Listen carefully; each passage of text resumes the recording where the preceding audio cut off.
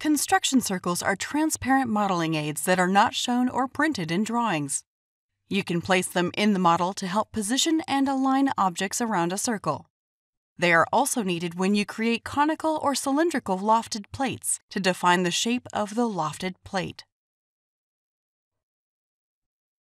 To start, click Construction Object and select Circle. You have 3 options to create a construction circle. The first option is switched on by default. Pick 2 points to define the center point and radius of the circle.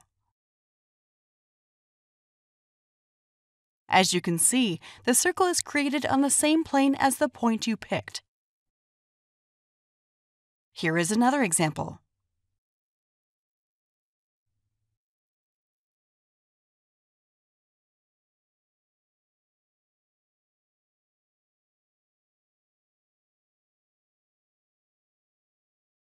The second option allows you to define on which plane you want to create the circle. This can be useful when you need to create vertical or tilted circles. Pick 3 points to define the center point, the radius, and the plane. If you are creating a vertical or tilted circle, you need to have another object on which you can pick the third point. You can use construction lines for this purpose, like in this example.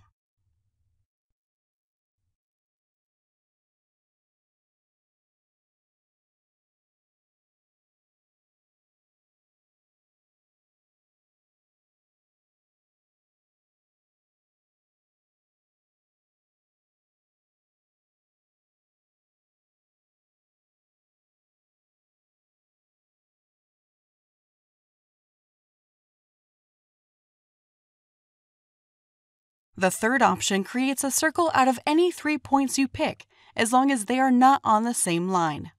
The order in which you pick the points does not matter.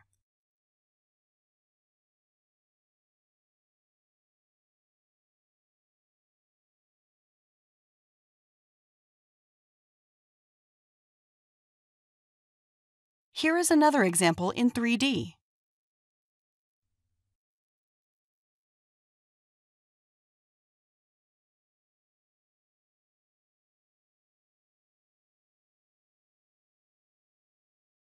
Now that a construction circle has been created, you can modify it by using direct modification. For example, you can modify the radius. You can also move the entire circle. As you can see, the circle stays on the same plane.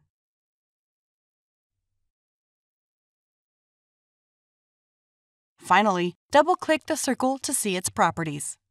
You can change the color and line type by using these 2 settings.